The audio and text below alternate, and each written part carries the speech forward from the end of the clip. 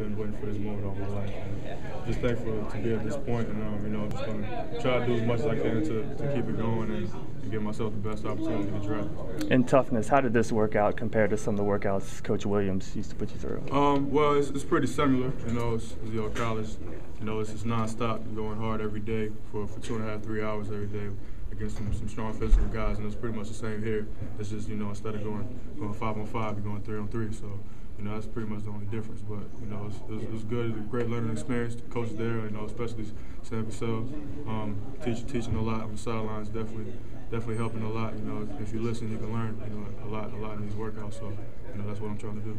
How has the transition back out to playing on the perimeter been for you? Well, it was fun. You know, I mean, I really was kind of uncomfortable playing with the post at first, and then I got used to that. So now I gotta switch it up and get comfortable with, you know, with the perimeter. And you know, every day, night in, night out, just coming in the gym, staying as long as I can, and working on as much as I can with the time that I'm given. And you know, I think it's been a pretty good process, and I'm getting more and more comfortable every day.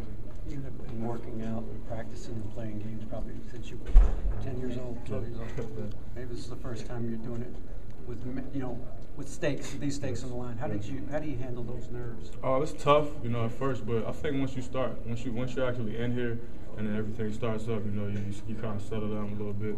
But you know, when I was in the locker room, I just couldn't keep still. I just kept going to the bathroom, kept going, you know, just trying to stretch, just whatever, just trying to do something. I couldn't stay still. So I mean, it was a pretty good experience. I'm glad I got this one, you know, under my belt. So. You said you got up early today. What do you consider early?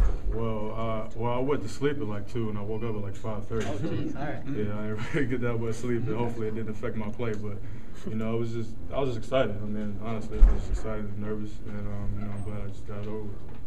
Who's your agent? Wallace Frazier. Okay. Thanks, guys.